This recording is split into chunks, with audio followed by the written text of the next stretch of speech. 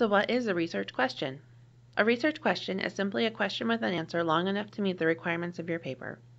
A good research question can't be answered by an encyclopedia, but also doesn't require an entire book to answer. It can't be answered by a simple yes or no, and is broad enough that someone has already done some research on it. Your research question is not the same as your topic. I'm going to repeat this for emphasis since it is very important.